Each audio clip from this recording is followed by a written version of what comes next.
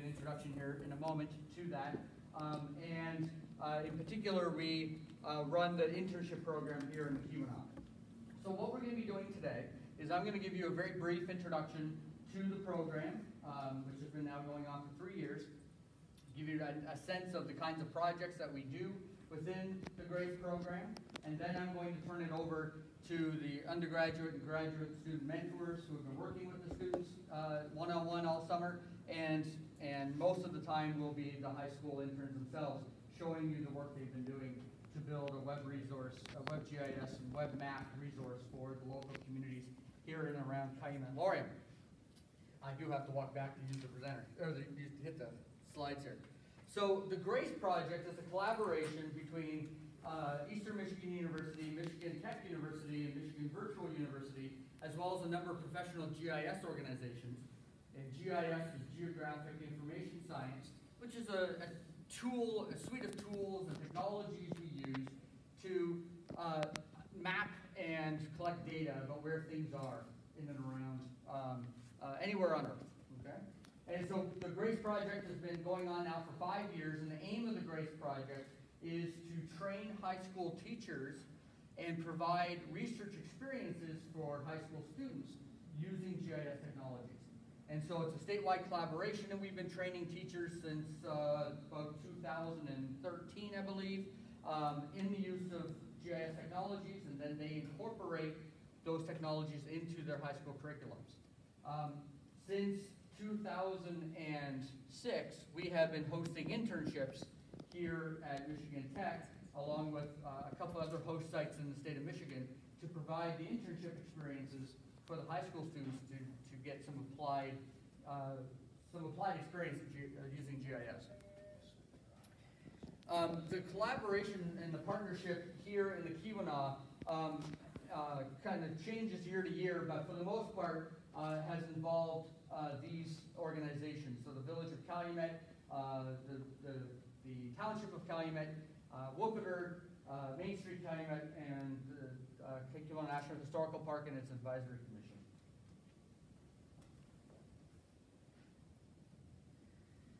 The internship itself kind of looks like this. The students, and all of our students have largely come from Houghton and Calumet high schools, because that's where we had teachers who had enrolled in the mentorship program themselves. So working with mentor teachers, so here at Calumet, they worked with the computer science teacher, Mike Rowland.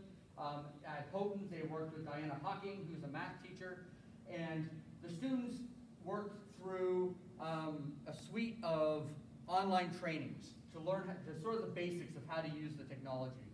And so they did that, most of them sort of in between classes, after school, sometimes on the weekends, under the mentorship of the teacher. Then students come in for an internship.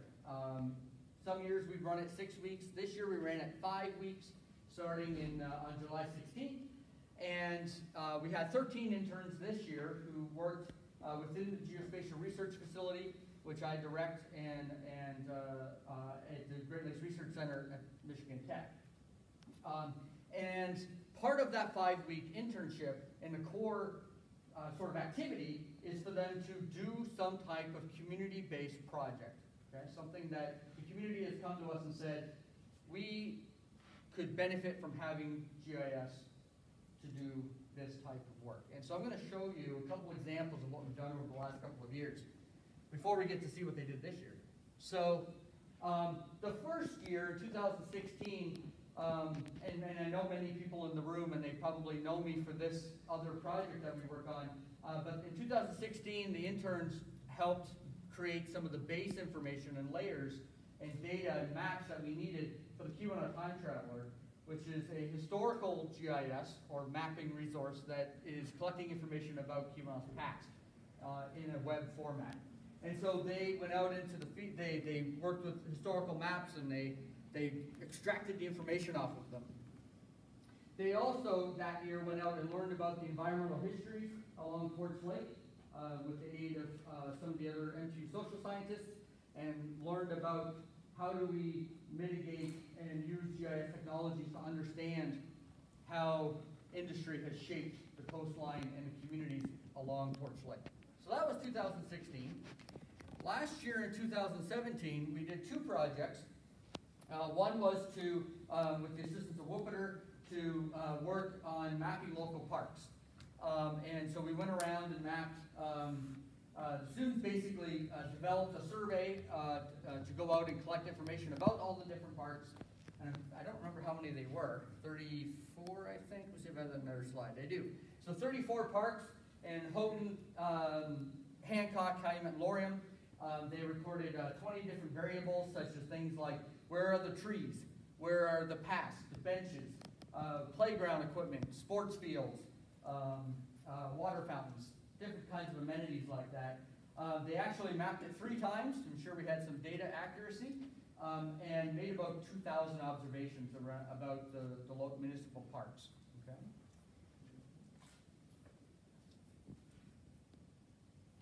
In also the other project in 2017, so last summer, was to do a project where the youth went out and evaluated how the built and social environment, so that is the places and spaces that we live in and the people we live near and around, how that influences youth's ability to use that space.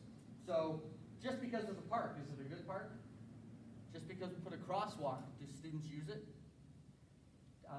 And how safe do they feel in particular parts of a community? Okay? And they really sort of learned to do applied geographical research. So they went out and collected information all over Calumet-Laurium, 254 different blocks, 49 different variables, about 120,000 observations about the local community. And these are just a few of the things that they collected information on. So since 2016, we've trained 38 local high school students in the use of GIS and other related geospatial technologies. About half of those students are now enrolled in post-secondary education in virtually any undergraduate degree you can think of. We've got some in computer science and some in sustainability science. We've got some that went into various types of engineering, mechanical and electrical, one's in biology, one's in business. 2 have since uptaken and become undergraduate researchers, and one former intern who can't be with us today because he's off doing something else amazing, has actually won a Portage Health Foundation scholarship for the work he's doing related to health and GIS. And several have presented at professional conferences thanks to the support of our partners. And so I just love to throw up a couple of pictures, and some of those folks are still in the room and probably are blushing now.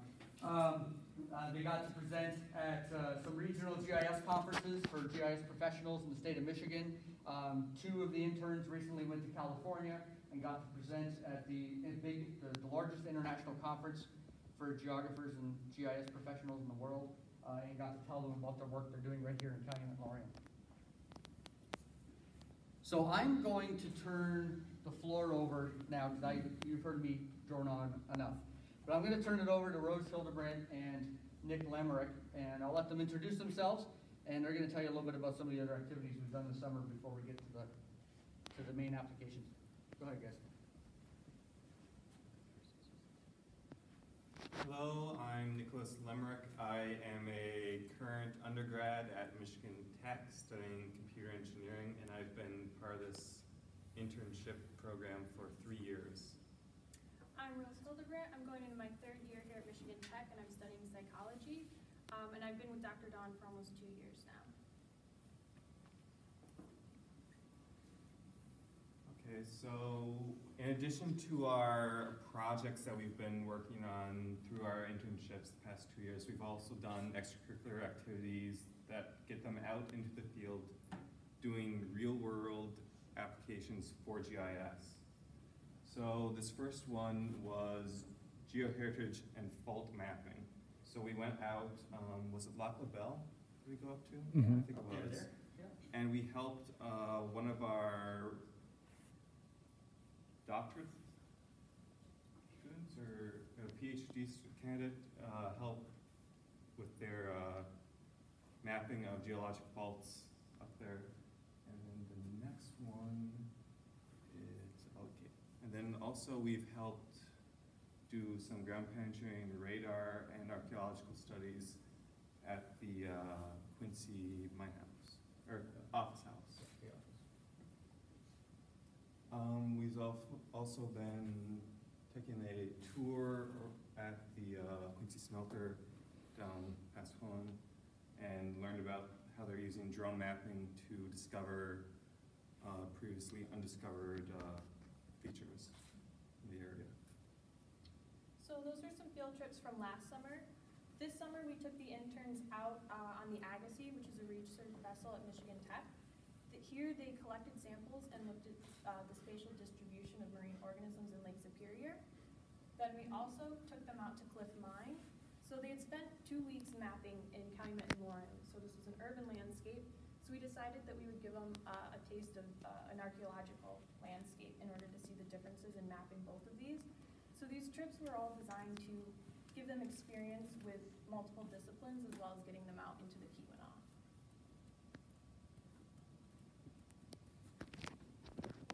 Thanks, guys. So, good evening, everyone. My name is Dan Truppel. I'm a PhD candidate in Industrial Heritage and Archaeology at Michigan Tech in the Social Science Department.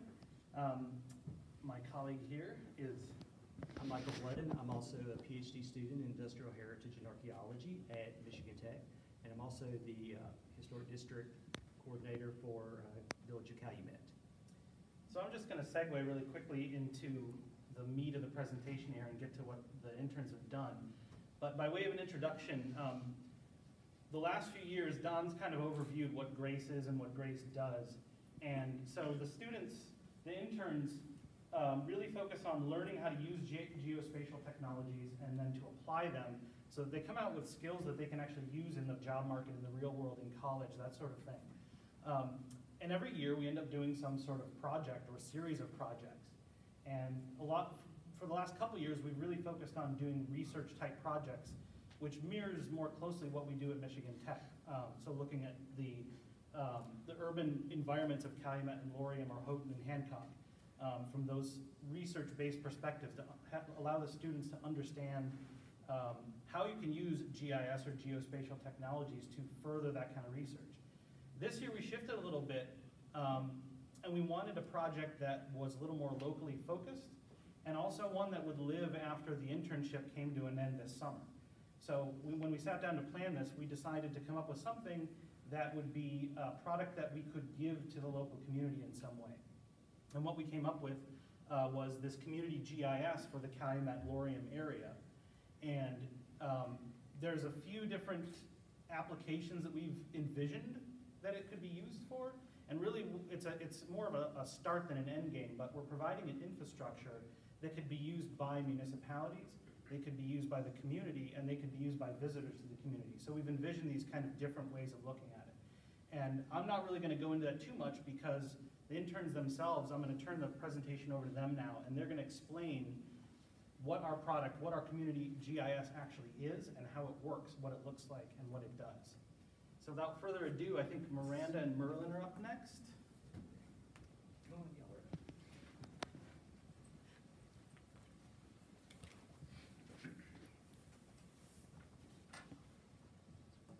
Hi, I'm Miranda, and I'm going to be a senior at Calumet High School. I'm Merlin Stephenson. I graduated from Houghton High School this past spring, and this fall I'm headed to the University of Michigan.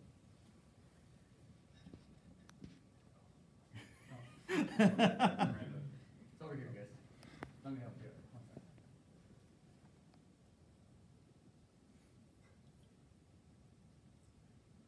Okay, go ahead. Wherever you need to be.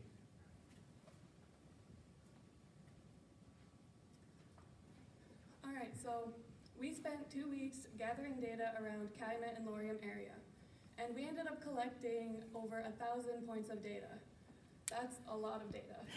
So we decided we were going to make 3 maps because we collected so much data that we just had a lot of different kinds of data, and the different kinds could be used for different types of things. So we decided to make a community map for people who live around here and live in the area, a visitor's map for people who are visiting or passing through, and an administrative map that's used for the management of the area. In the community map, we decided to include the playground equipment and sports fields. That's for families who live around here where they want to bring their kids to the playground equipment. They want to know where they are, how close they live to them, so they know that if it's reasonable to go to that playground because it's not so far away. We also included the structure types, so we know where the commercial buildings and where the residential buildings are, so they know where they can go to go shopping or where they can go to be in a more neighborhood type of area. We also included the municipal boundaries, so they know technically where the boundaries of Calumet and Laurium are and where the boundary of the Calumet Township is.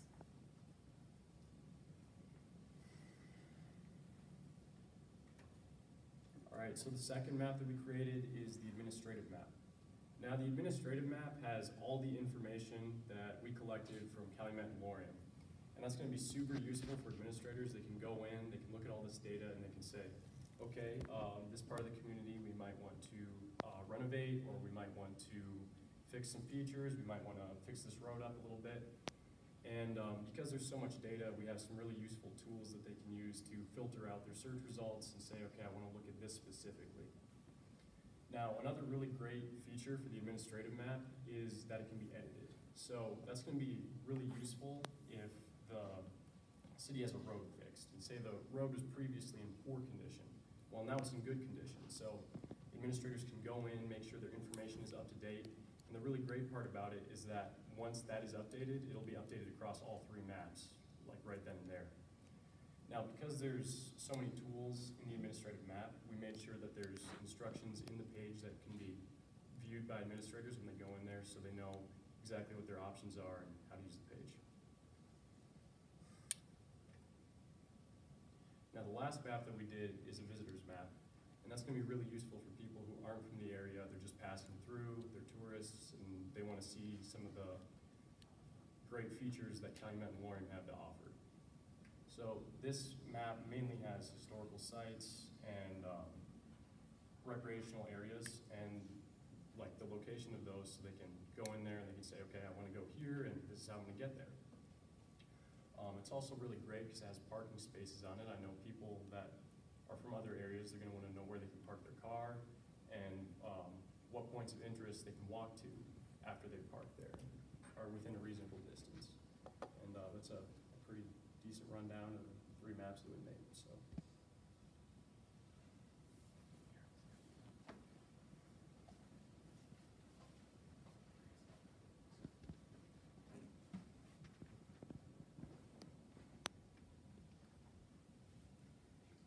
Hello, my name is Sam Oya. I'm going to be a junior this coming year in Calumet High School. And right now I'm going to be showing you guys how to access these WebGIS maps that we have created for you. So first all you need is a web browser and internet access. And if you have those two things, then you can access this map whenever and wherever you happen to be.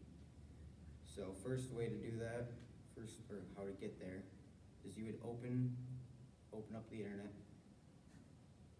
And you gotta type in a website called calumetmap.com, and no spaces, no capital letters or anything like that. I'll do that real quick.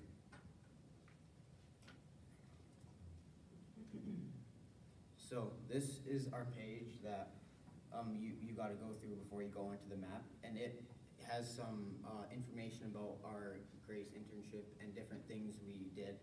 And then there's a hyperlink right here that will lead you to another website that will tell you about all over the past few years, the things that this GRACE internship has accomplished and different things they've done. And the way to access these maps, you see there's the CLK community map and Calumet and Laurium visitors map right there. Those two maps are the ones we created for the public, and you can click on them and then it'll bring you to a map like that. And now I will let Anna come and explain basic functions of these maps.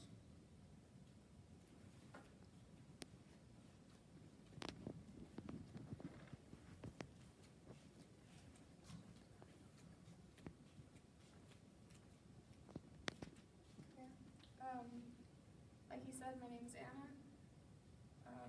I just graduated from Houghton High School. I'll be attending Michigan Tech in the fall. So I guess I'll show you how to navigate this map a little bit. What just happened? There you go. So, it is pretty simple to navigate. Most of your tools are up here in the left corner. You can zoom in or out using these buttons in the upper left corner, the plus and minus, like on most maps. If you're using a mouse, you can use the scroll wheel on it to zoom in and out as well. To move around, you left click and drag, so you can go wherever. Below it, you see a little house. That will bring you back to the original starting point of the map. So, yeah. Below that, there is a little box. It's the full screen box. So you click on it, it gets rid of the tabs in the taskbar. You can get out of it either by hitting escape or by clicking on the button again. Down here in the lower left, there are some buttons which have various tools in them that some other people will be explaining later. There's more of them in the upper right. This one is actually the legend. So if the map is color-coded, this tells you how it's color-coded, so you can actually understand what it's trying to tell you. Yeah. Next to it is a list of layers, which other people will be getting into later as well, but it's got more information in there. If you click on a building, you get this pop-up, and so it tells you more information, like this is a building, so it tells you the street it's on, there's Fifth. Since it's on a corner, it also tells you the adjacent street, which is Oak in this case, and what the building is used for, which in this case is a commercial, so it means it's a store of some sort. To get out of it, you can't just click away. It will bring up another pop-up no matter where you click, so you have to make sure you hit the X. That's about it.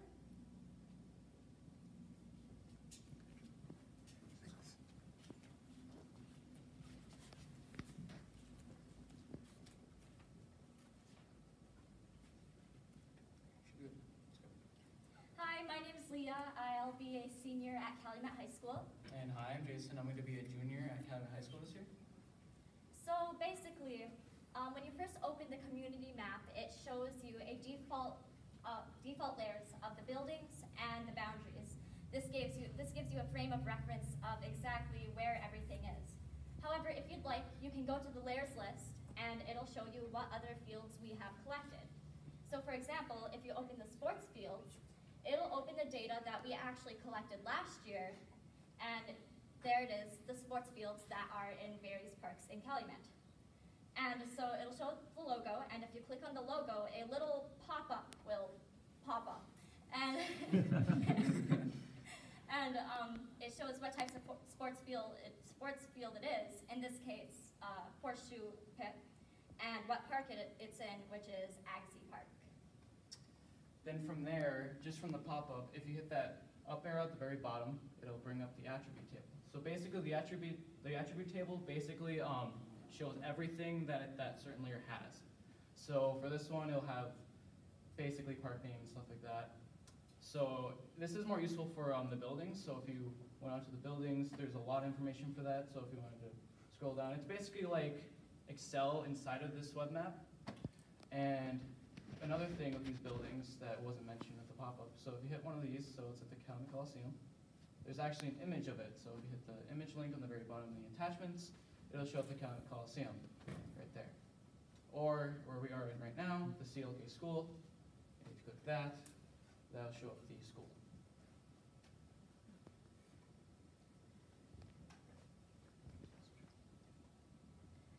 So as you can see, there are a lot of colors on this map, which is really cool. But actually, these colors have some symbology.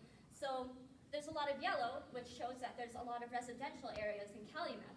Moreover, there's commercial areas, which are represented in red. There's institutional areas, which are in blue, so this counts for maybe schools and churches. And then there's industrial areas, which are purple, so garages, mechanics, and etc. There's also mixed areas. So these mixed buildings can be a commercial area, but they may have some apartments in the upper floors. And then there are also some gray buildings. These are the buildings that we were not able to collect because we couldn't see them from the road because they were hidden. If you click on the roads, it'll show the symbology of the condition of them. So blue, which is excellent, is considering a road that does not require any work. It is evident that it has been paved recently. However, a road that is colored in red, this is a poor conditioned road. So you can see that it has a lot of potholes and cracks, but however, it may need a lot of work sometime soon. The same symbology applies for sidewalks as well. And going on from that, as you can see, there's little symbols for each layer. That's called symbology. So symbology is the symbol that represents the certain layers. So for example, the sports fields, which is just basketball, sports balls and stuff like that. But if we go to other layers, for example, if we go to playground equipment, that'll show up a different symbol, which is a green flag. So there's one at the CLK Elementary School and over at the GIP down in Laurium. So if we go down the layers, each one will have different ones, as I said. So if we go to street trees, this one's different. This, depending on the size of the tree, the symbol will be either smaller or bigger.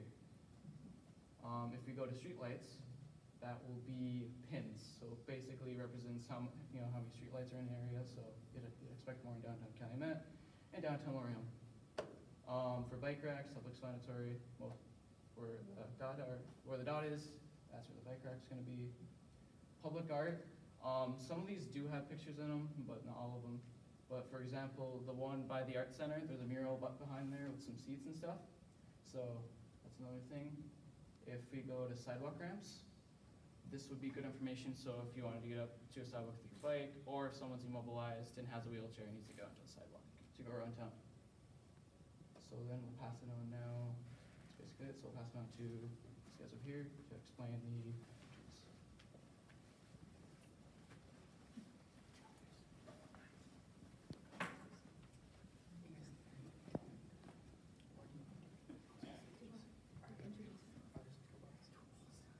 Hi, my name is Cameron C. I'm going to be a senior this year at Houghton High School, and I'm going to be showing you how to use the query tool on the community map. Just a little disclaimer first, if I accidentally say widget, that just means tool. We had a hard time, we called it widget for a couple weeks, and now we have to call it tool. So what you're going to want to do is you're going to go over to the query widget, which is the little magnifying glass with a paper behind it. And then you'll click, say, buildings. Now you can click on the drop-down list and pick what you want. I'm going to do institutional, for example. And then you can click the structure used to see if it's occupied, unsure, or vacant. For this example, I'm not going to do that. Structure material, what it's made out of. I'm not also going to do that for this example. Then you click apply, and it'll zoom out and show you all the buildings that are highlighted in green that are the ones that follow under that query. So I'm gonna, if you click on, say, a building, it'll zoom to that building and show you like its pop-up window. And then you can just click the X on the pop-up window and go back to tasks. You have to click up on tasks, and then the back arrow to get to the other queries. Then I'll show you an example for roads. If you would like to see the excellent roads, you can see more than one. I'm just gonna show the excellent roads right now. And then you click apply, and it'll zoom out and show you all the excellent roads. They'll always be highlighted in the same green color. Just, it's how you know what it was. And again, you can click on it to zoom to it. Then you go back to tasks, and I will show you street trees, and you can select by size. So let's look at all the medium and all the small trees. And then we'll click apply, and it'll show with the little tree icon. Sadly, it doesn't change for size. We can't really do that with this tool. But it shows all the locations of all the medium and the small ones, and the large ones are not being shown. And that is pretty much how you use the query tool. I'm now going to pass it over to Mike, and he's going to talk about the base map tool. Hi, I am Mike Fraley, and I'm going to be a sophomore at Houghton High School this year, and I'm going to be showing you the base map tool. So the base map tool is how you change the background map on the web app. So how you can access the base map tool is you can go down here to the Windows looking sign, and it says base map gallery on it. So on the base map gallery, we first start off with what we have right now is the light gray canvas. This is what we have right now. We have this one, if you can see on the screens. I'm going to be showing you first the imagery base map. So this looks like Google Maps. You have a bird's eye view looking down onto the city of Calumet-Laurium. So this is pretty cool, so you can look around. Well, it's kind of self-explanatory. It's like Google Maps. But we have two really amazing maps on here. They're historical fire maps that we got from the QAnon Time Traveler. We have one from 1908. Well, they're historical fire insurance maps. I probably should have said insurance. They're from 1908 and 1949. So we're going to be looking at one of the maps from 1949, and I'm going to be showing you a building from this on this map, and it's going to be the Calumet Roundhouse. So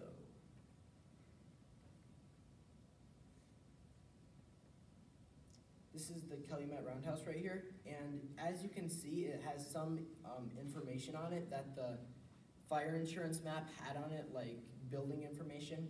And if you come into the base maps, you can change it to imagery, and then you'll be able to see the Calumet Electronics building, which it is today. So it's a pretty neat feature because you can see old buildings back then and see what they looked like back then, and you can see buildings that are now not here from back then. So it's a pretty cool feature, and I'd advise you try to check it out if you ever get the chance to go into this web map. And I'm going to be passing it over to Garrett, who's going to be talking about the printing tool. So my name is Garrett Skurlos. I'm going to be a senior at Calumet High School this year, and I'm going to be showing you how to use the printing tool right now.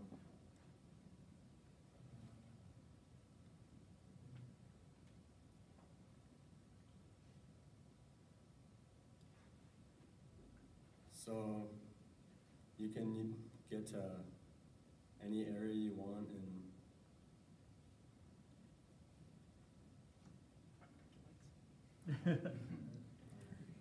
you can use any area of the map that you want. Go to that area if you want to print that out.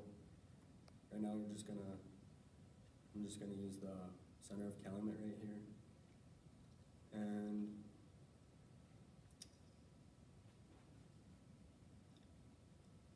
just hit that printing tool right at the top right there. Oh, yeah, there it is. You could change the title of the map that you want, and you can change the layout to landscape or portrait, whichever you want to choose. We're just going to leave it like that, portrait. And you could change the format to JPEG or PDF, and right now we're just going to use the PDF. And there's a button right here next to the print button. You could look at some different information right there, and you could change the quality of the print, the width and the height of the picture that you're going to be printing. And then you just hit this print button, and it'll bring you something like this. And puts the picture on there right there, and on the bottom you can see there's a legend showing you what the different colors mean. And the legend would change depending on the layers you have turned on. Right now it's just the buildings, and then there's a scale at the bottom too. And now I'm gonna show you how to use this search tool at the top right there. You can type in any address or place that you want. And I'm just gonna use Carmelitas. And I'll put a dot right where Carmelitas is on the map. You could zoom to that, and brings you up to where the building is. You can click on the building, shows you all the information of that building that you search for, and right at the bottom it shows, yeah, an image right there. And that's Carmelitas. So now I'm gonna pass this over to Alicia, and she's gonna show you how to use the measuring tool. Hi, I'm Alicia Giacchino, and I'm going to be a senior at Calumet High School. And First, I gotta find the admin map, but. So as Merlin and Miranda mentioned earlier, we have some different maps and they all have different uses, which means that we needed to make some different tools for these different maps. So for our admin map, we have mostly tools that are meant to edit and to change the map, and also just for the administrators to be able to annotate and draw on the map as well. So the first tool I'm going to show you is up in this more, oh, sorry, when we were practicing, I had a thing behind me, so I'm probably going to keep awkwardly pointing at a brick wall, but this is more up here. And then there's this tool called the measurement tool, which looks like a ruler. So basically this tool can be used for measuring either length or area. So say Calumet Village wanted to see how long 6th Street was so that they could estimate a general cost of how much it would take to fix 6th Street. They just put a point at the start of 6th Street and they can go to the end and just click down, and then it shows right up there the miles, which is 0.45 miles here. And then let's say they wanted to pave a parking lot here in Agassiz. They can do the same thing, or they just click here with the area tool, and they can go down like this and just make whatever area they want to see in acres. So the next one I'm going to show you is called the draw tool, which is this little paint palette here. And this is mainly just meant to annotate. So say the administrators wanted to make a map of specific things and they wanted to print it out without actually changing the original map app itself. They could just go into this draw tool and draw shapes or anything they really want and print out a copy of that map. So Cameron is going to come and explain another administrative tool again. Okay, I'm going to talk about the select tool, and this is not on the community map, so there's no, you don't really need to worry about it unless you're an administrator, but I'm still going to show. So it shows you, or it lets you select whatever's on the map. So say you have only buildings turned on, then you'll only be able to select buildings. But say you have 20 layers turned on, but you only want to select buildings, you can come through here and turn off all those layers except for buildings, and then you'll be able to only select buildings. And so what you do is you click down on the select arrow, and you can click, I'm going to do select by rectangle for this example, then say, here, I'll select this school. And you can select as big of an area as you want, but for this I'm just going to select the school. And then, oh, did it select everything? No, just change the color, okay. Then you can go and look at the administrative map, and you click up in the options, and then go to show selected records, and it'll show you what you selected in the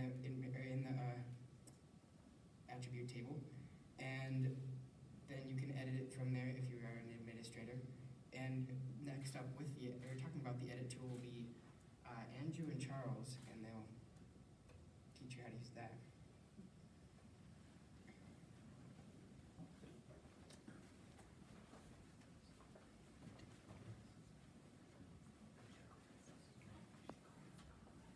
My name is Andrew Escola, and I will be a junior at Calumet High School this year.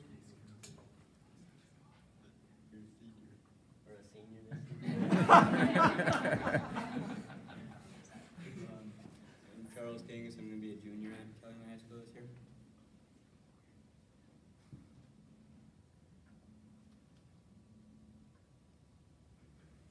This is the administrative map, which was built for the administrators so they can edit roads, buildings, and sidewalks, all the features in our map. Every time there's a new change in the community, they can update the community on what's going on. So for example, when there's like construction on roads, they can change the condition of them from fair or poor or good to excellent. So Chuck here will explain how this all works and show it to you. Okay, so what we're going to want to do is click on the edit tool. And we're going to look at a road, and you need the edit tool to edit anything. So we want to look at a road, and we need to turn the roads layer on first. We want to go to the layer list and scroll down and view road conditions. And then, so one feature that we're going to look at is Calumet Ave or US 41, and it's right there. And this was recently redone a few weeks ago, or a few days ago, but it was collected a few weeks ago. So it's outdated, so what we're going to want to do is, where the heck did that go?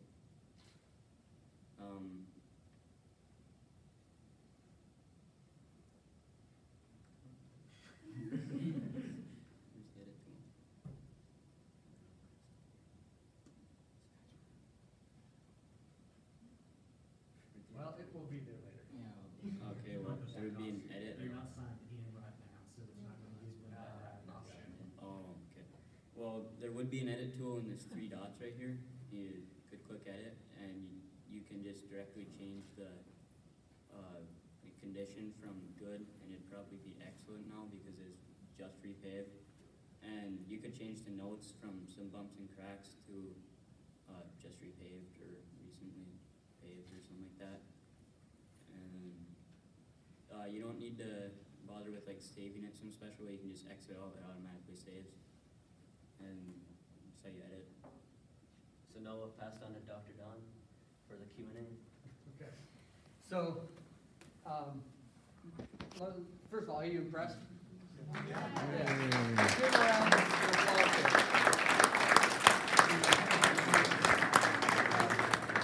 These students learned some basics of GIS with their mentors and then came into our lab in a matter of 5 weeks. They collected built, information. I think they're a little modest about the amount of points. They may have added about 2,000 points, but they recorded information on about 4,500 different residential, commercial, industrial buildings in the community. They gathered up 3 years of data, which if anybody's worked with data knows that, the moment you forget it, the moment you stop using it, it's extraordinarily complicated to go back and grab it and use it again. And then they built this beautiful set of web applications. We'll get the edit tool fixed. Don, did they tell you how many polygons they actually drew? They drew all over the 4,000. Yeah, it's amazing. I mean, all in 5 weeks. I'm so impressed. So good job, everybody. Here's what I want to do. Let's start with questions, and I think they should come up and answer most of them. So why don't you all come up? Okay, the whole gaggle. And if you have, so here's what we're going to do, I guess, for the rest of the evening, as long as you'd like. We're going to give you an opportunity to come and work one-on-one with the web app, with the students. We're basically going to divide up into 3 areas. We'll do the community map over here on the left. We'll do the visitors map over here on the right. And the administrators map we'll do on a computer there in the back corner. And the students will divide up into groups and assist you with that. In the meantime, if you have any questions for everyone, please. What did you say the website was to start with? What's the website? It is calumetmaps.com. Calumet Maps. Map. One map. Cameron, there's no S on the end. Make sure you.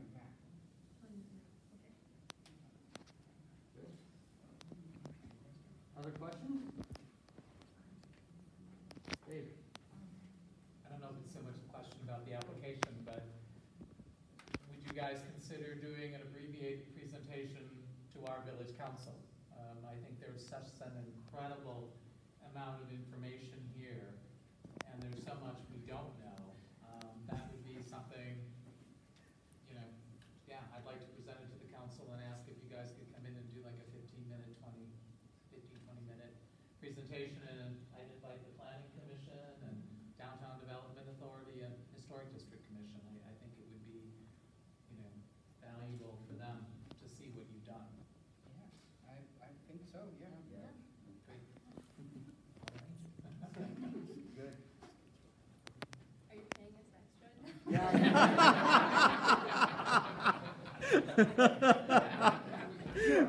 It's community service. Yeah. You mentioned that on the visitor's map, you could find parking spaces, where parking lots are. Does it provide enough information if I have a 29-foot RV, where can I park a large RV? I'm not sure. Did somebody else from the data team? I want to say it's just marked as points. Yeah, I think they're just points on like parking lots. I'm not sure.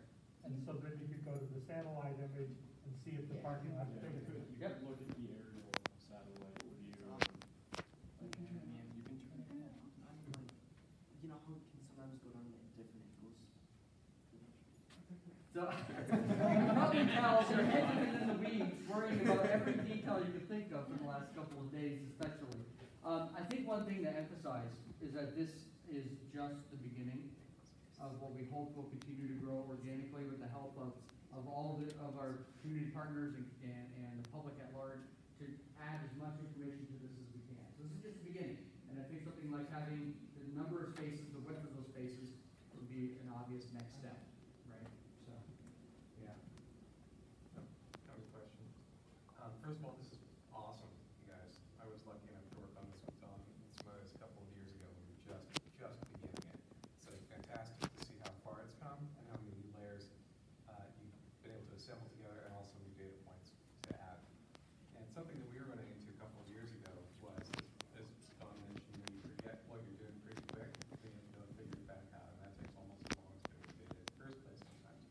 So what's your, this is an assessment question, but how do you feel it would be to go away from this for a couple of weeks or a month and then come back and be asked to edit some data, like change the size of parking spaces or trees or something like that? If you're not using it every day, which you've obviously been doing, how would it feel?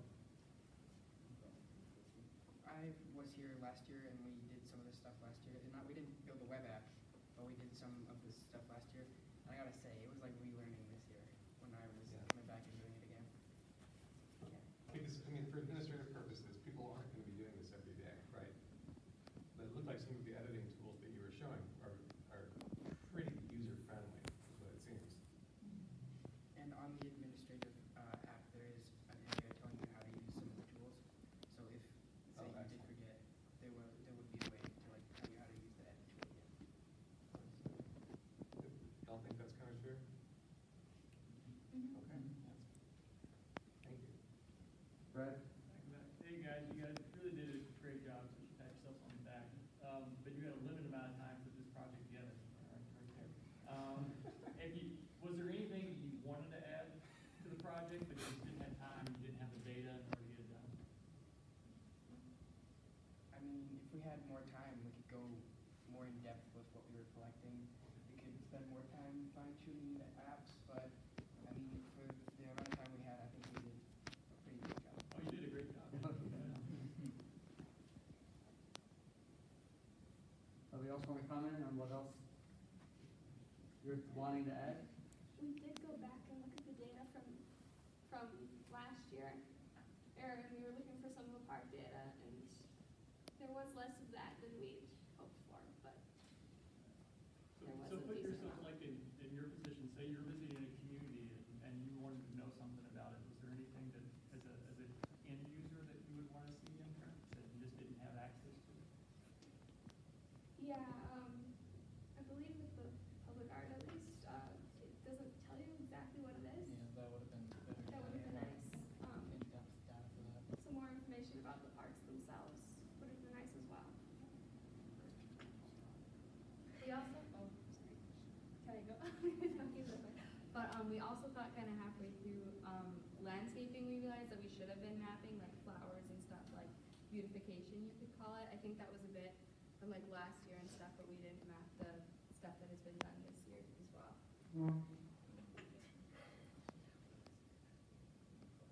Where's the, yes, ma'am? I'm part of the planning commission for Calumet, and we are trying to put together some documents to give to visitors for when they come. So I'm interested in, could you add things like snowmobile trails here, or the different neighborhoods of Calumet, like Blue Jacket? We could. Yeah. We could add snowmobile trails, all kinds of trails, except for like for snowmobile trails, obviously it would have to be during the winter and stuff like that.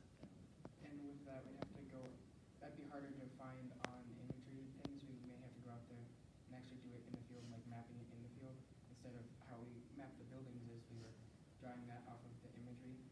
So when we drew all the buildings, so we wouldn't really be able to draw a trail as easily.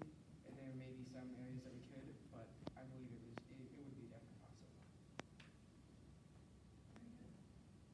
You guys do great work. This is pretty complicated.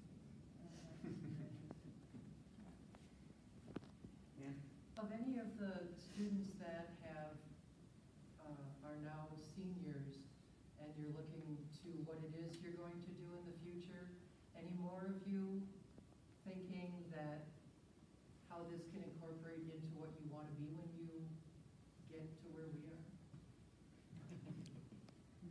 If you're going to be a electrical engineer, how is this going to help you? If you were going to be a planner, how is this going to help you?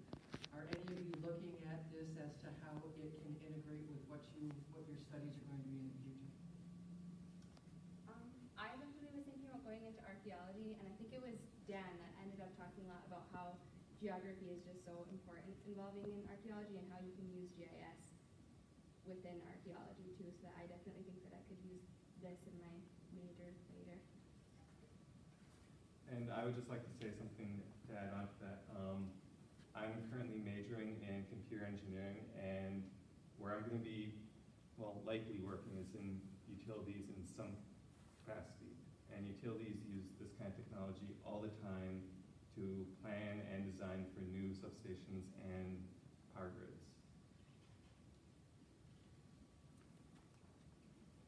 And Merlin, I don't want to put you on the spot. What did you tell them this afternoon was one of the things that you learned through this whole experience? I mean, it was this morning.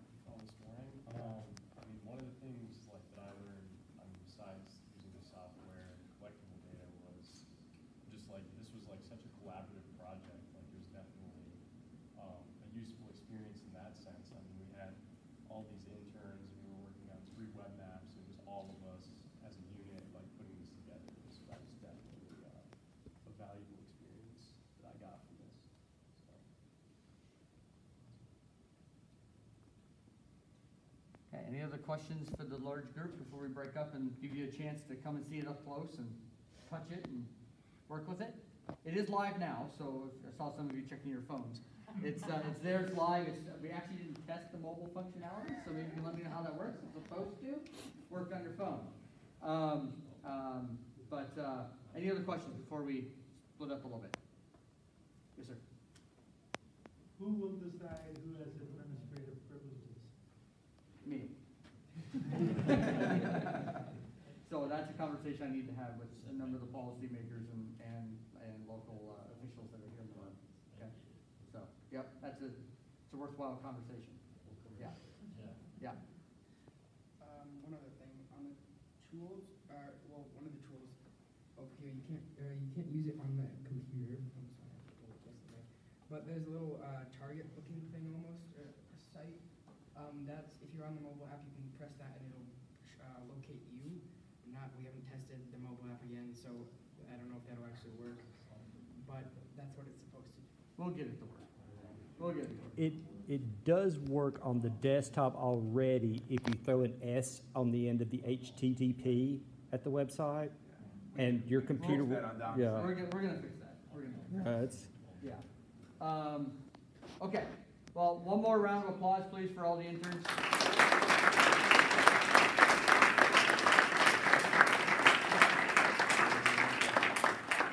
And if you could just give us 2-3 minutes to get the computer set up here for you.